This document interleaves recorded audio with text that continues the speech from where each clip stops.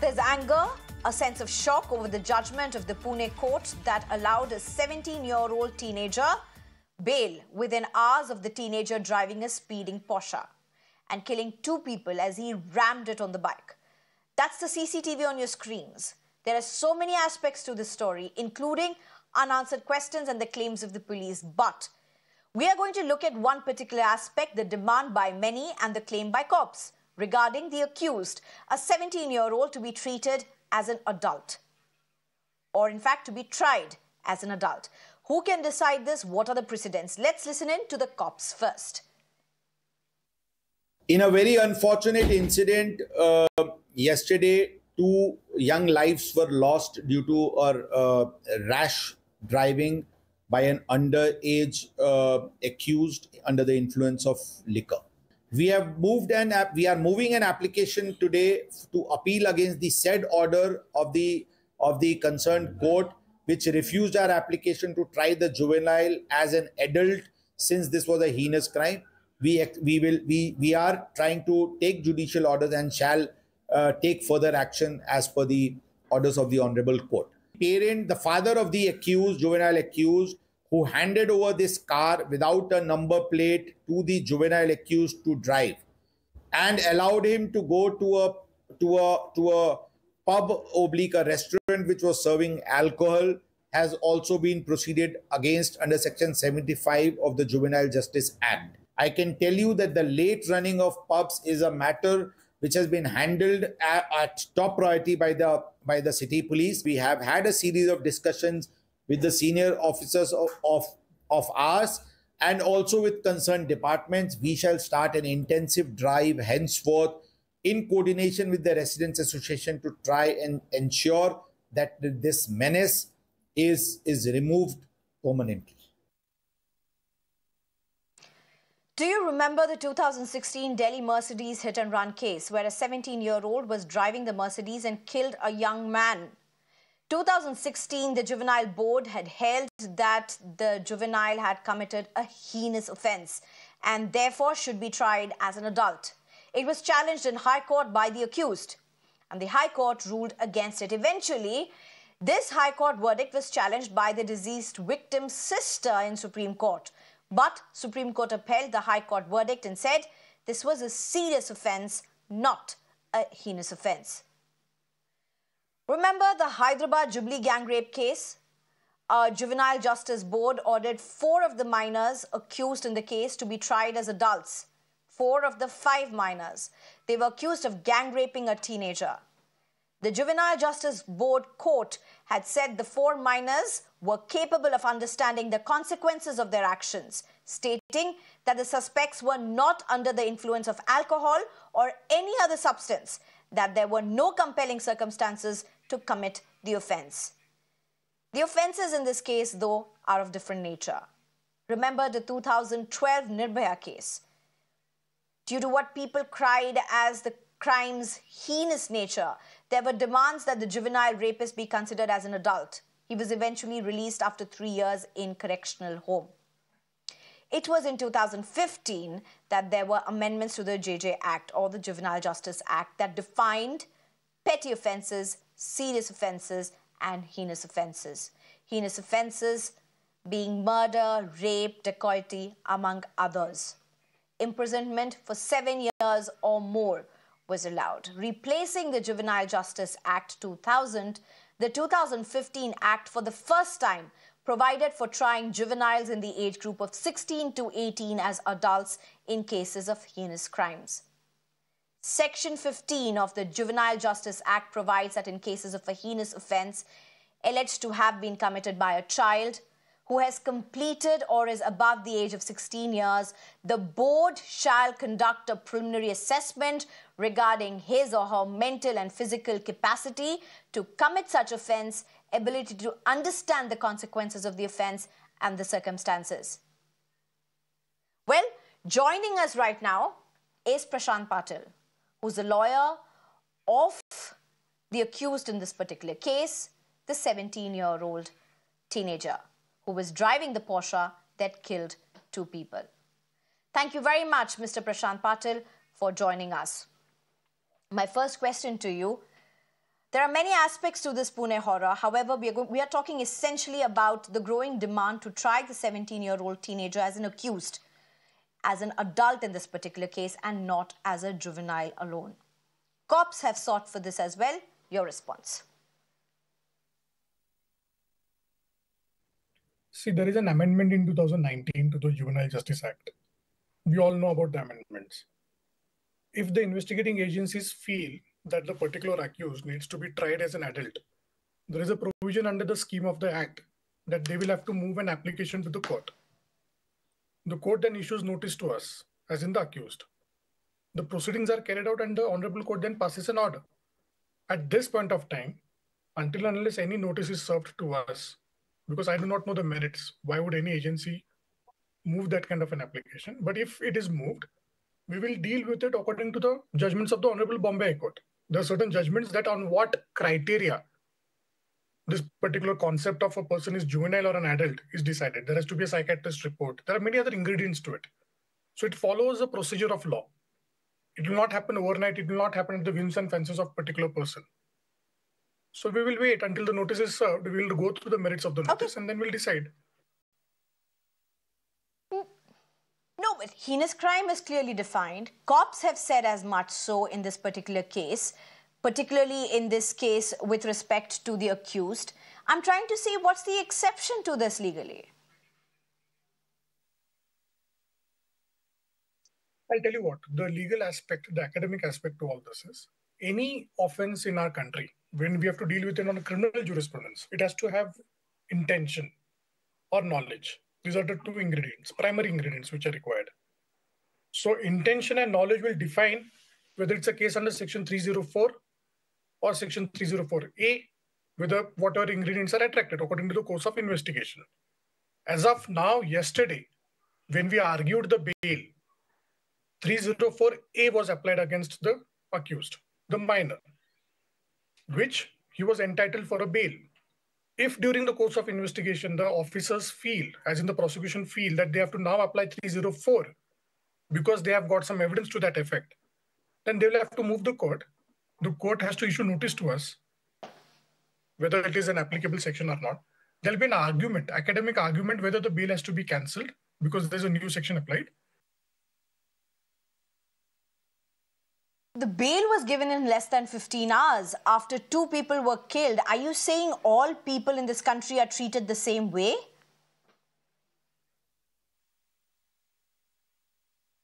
Sneha, I'll tell you what, in my limited years of practice and limited years of experience, there have been many cases of such nature wherein even on a Sunday or on a holiday court, minors have been released immediately with immediate effect. And even adults, if 304A is applicable, even unfortunately, if somebody has died, nobody is supporting that particular cause. Unfortunate incident has taken place, but people have been released on bail. So it's not the only case in our country which has happened in this particular fashion. Point number one. One of the very important submissions that I wanted to make before you. Can a particular accused be treated differently because he belongs from a particular segment of the society or an economic strata? Is that particular accused not entitled for the provisions of law as any other citizen of this country is entitled to? Like, for example, let's say this particular accused was not involved in this matter and it was someone else. Would the law change? It has to be same for everyone.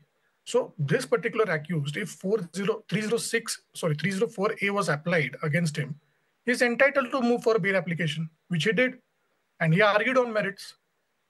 Post arguments on merits, the prosecution very vehemently, let me tell you this, very aggressively opposed the bail application.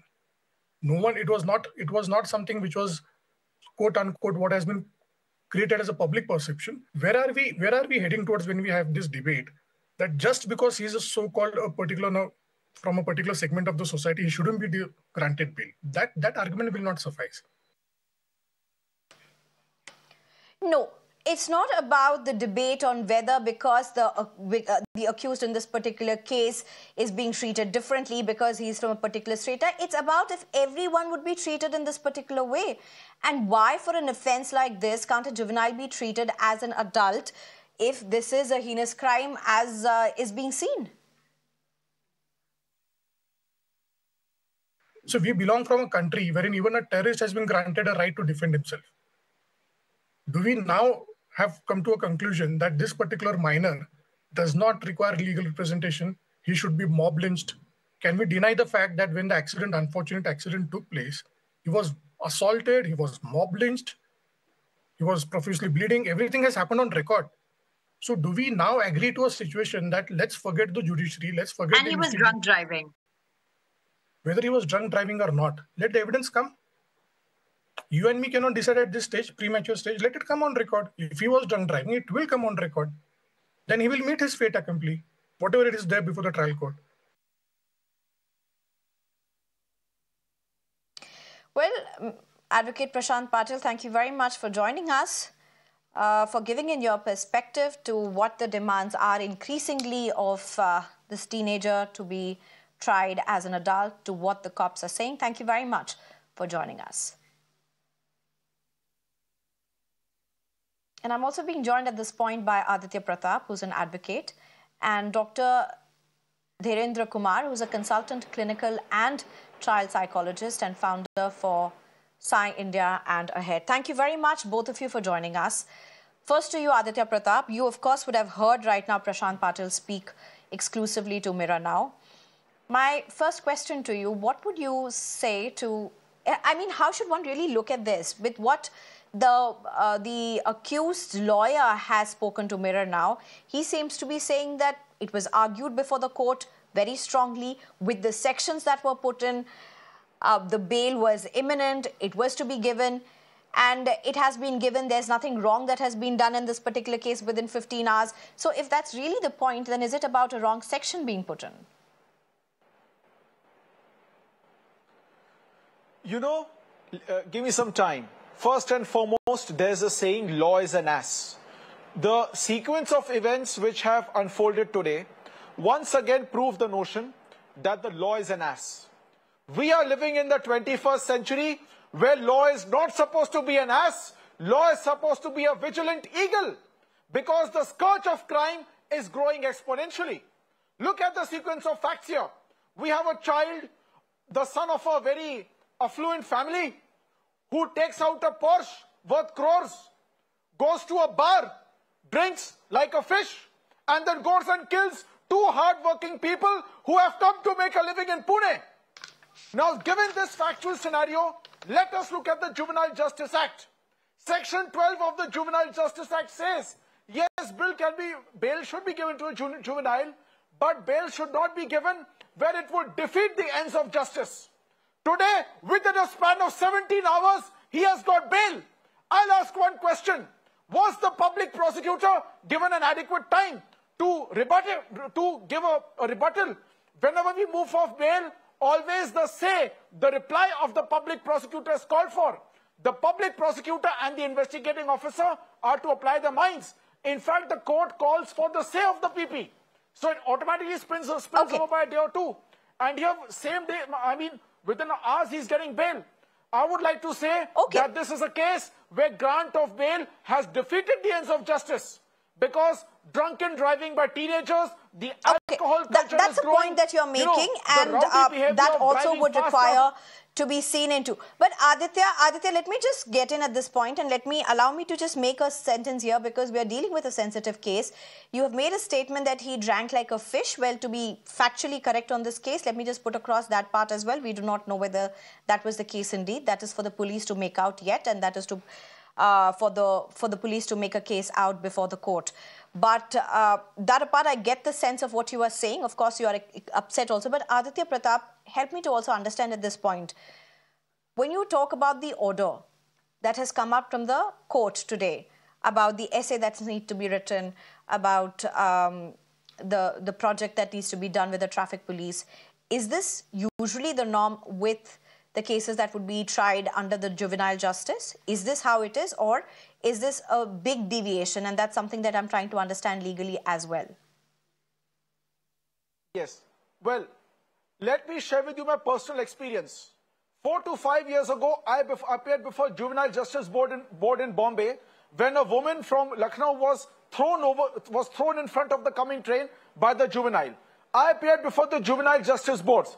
And I don't want to say anything of the proceedings, but right from day one, the disposition of the concerned presiding officer was, he is a child accused. he has to be treated with leniency. Now, whatever the law be, the law as it may be, but I strongly believe that in numerous instances, the presiding officers do not, fail to acknowledge the fact that the Juvenile Justice Act was passed in the aftermath of Nirbhaya, wherein the crime by juveniles was rising and there was a need for stricter deterrence against crimes by juveniles.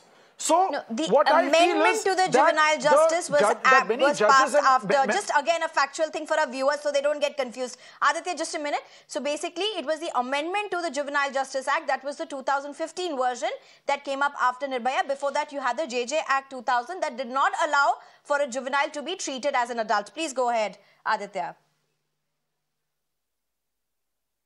Yes, exactly. So the 2015 amendment made 3 categories: petty offences, serious offences and heinous offences. Now let me tell you from experience that the act has a major loophole which was flagged by the Supreme Court, but the government has done nothing to amend it. The definition of a heinous offence is any crime 10 years or more. So in short, the trouble is, like any crime, the minimum imprisonment, if you see the definition of culpable homicide under the IPC, punishment for culpable homicide under section 304, it is punishable up to 10 years. There is no minimum imprisonment prescribed for culpable homicide, because of which, in several cases, juveniles in conflict with the law have managed to get the benefit of this provision. Because a culpable homicide does not have a minimum imprisonment, it does not fall in the category of heinous offences, and that is why they end up being unable to be tried as adults, when there is all the more need for delinquent juveniles to be tried as adults.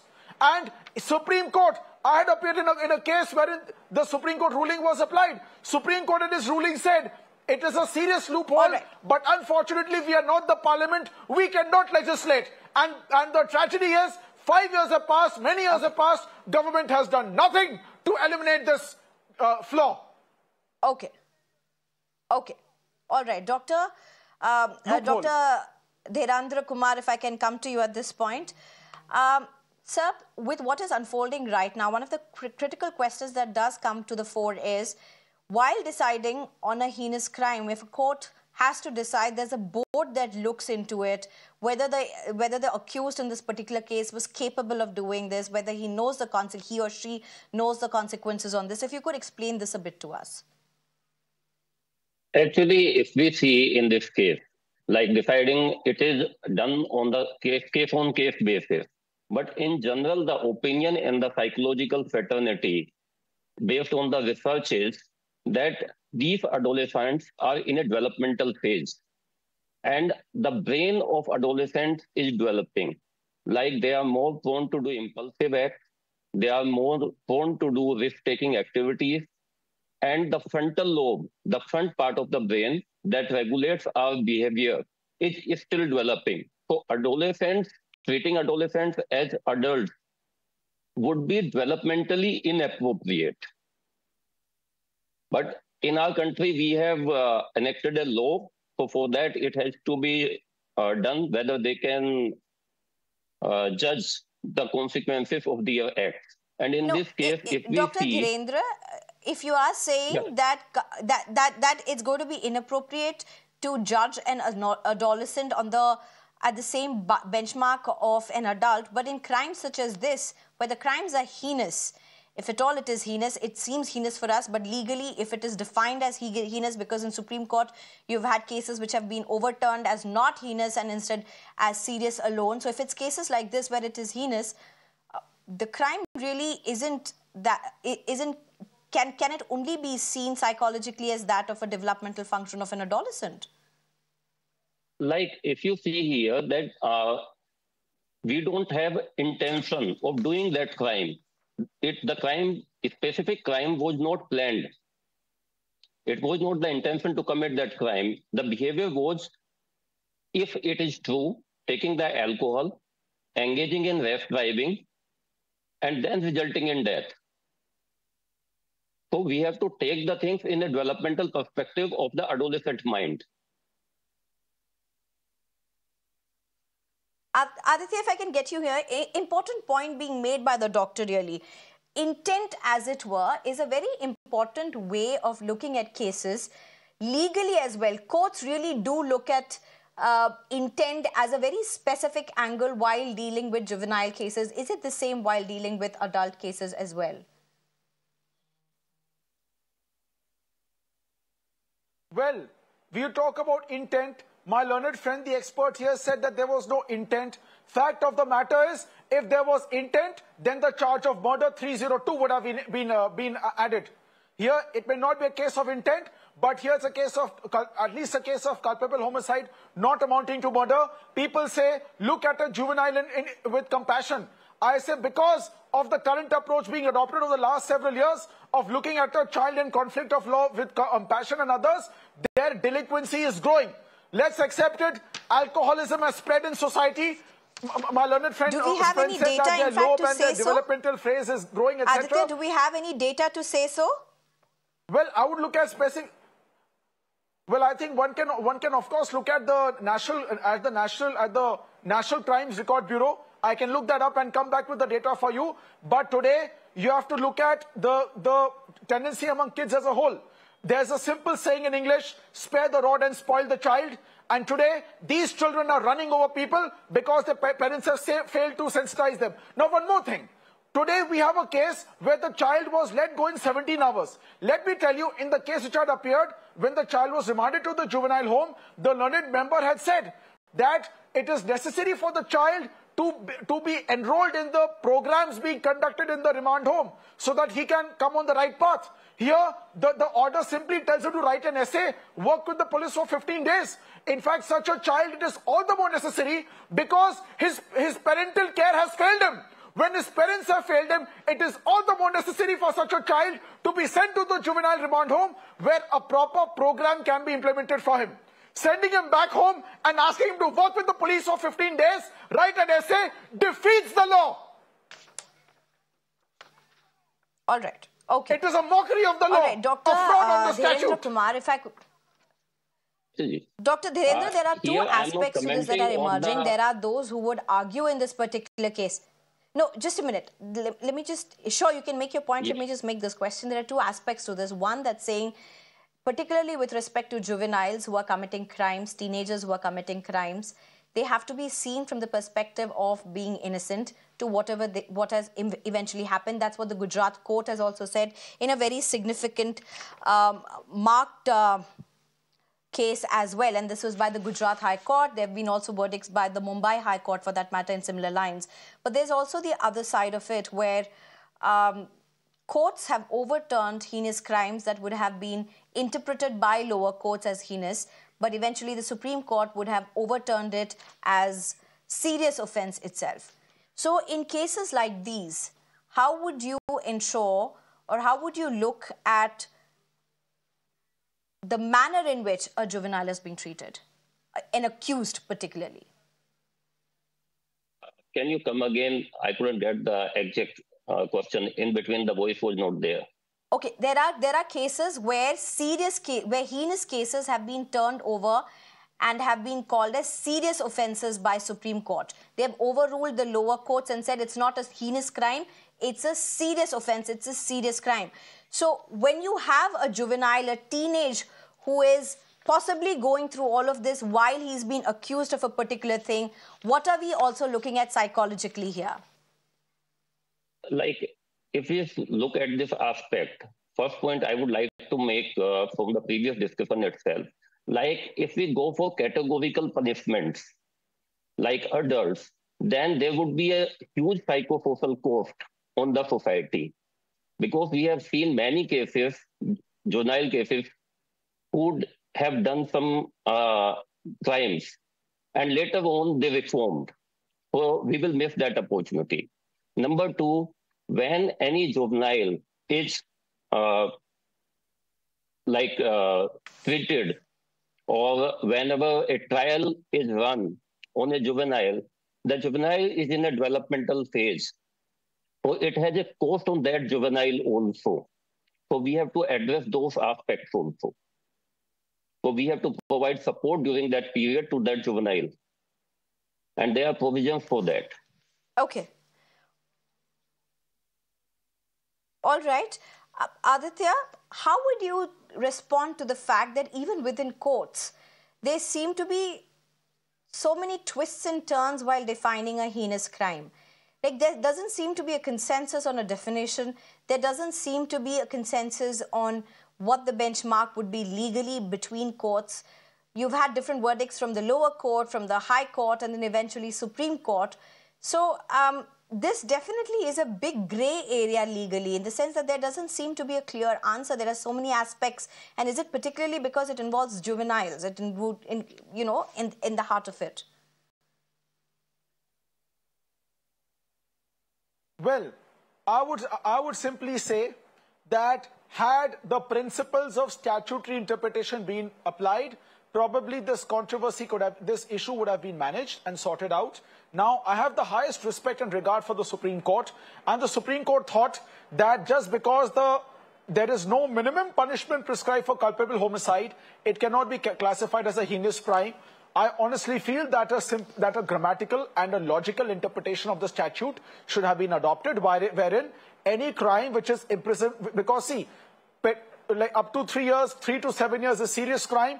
By default, any offense which is punishable with 7 years or more should have been categorized as a heinous crime.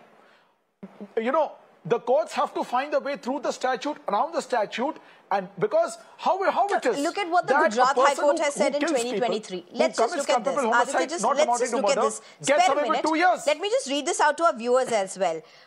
So, juveniles to be treated as or tried as adults in cases of crime. 1, depending upon the child's ability to commit the offence, the circumstances of the case, and the ability to understand the consequences of their action. It's quite varied and very subject to interpretation. No, see, that is the law drafted by Parliament. It is a duty of the courts to interpret and apply in a responsible manner. Likewise, today, when the child got behind the wheels of his Porsche, he was he well knew, he got into his Porsche because he knew the car can do 200 kilometers an hour. And he, who studies in one of Pune's best schools, was well aware that gaadi kisi ko kuchal sakti hai. And he was well aware that alcohol is an intoxicant. So I strongly believe that he was well capable of understanding the consequences of his actions, and he took out that sports car in order to show what a spoiled brat he is.